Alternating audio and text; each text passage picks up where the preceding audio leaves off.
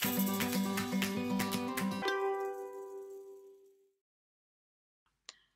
my name is Sophie Gill and I'm a PhD student in the Earth Sciences Department at the University of Oxford, researching the response of calcifying plankton in our surface oceans to marine carbon dioxide removal schemes.